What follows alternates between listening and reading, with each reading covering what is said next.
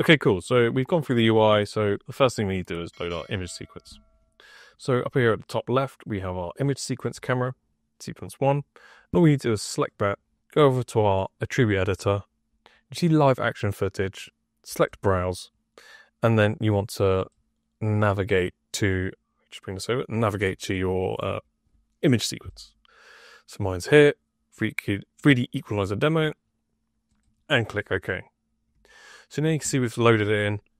We've got our image sequence. It's kind of choppy, it's not very quick, and it's dark, because our image sequence we've created is in a linear color space. You might not have done this, it might just be in an sRGB or a Rec 709 or whatever. Ours is in a linear color space, so we need to do like a gamma conversion for it. So the first thing that we want to do is, you see that we've loaded it in here. Don't really need to change anything here. We can change our FPS, because we know that's 25. Don't need to change anything else. But if we go to our 8-bit color conversion here, we change this to 2.2, and now we're sorted. So that's pretty much it. Our next thing that we've probably got issues is where it's a bit choppy, because we need to cache out our image sequence. Let's go right to F2, because we're currently in our distortion.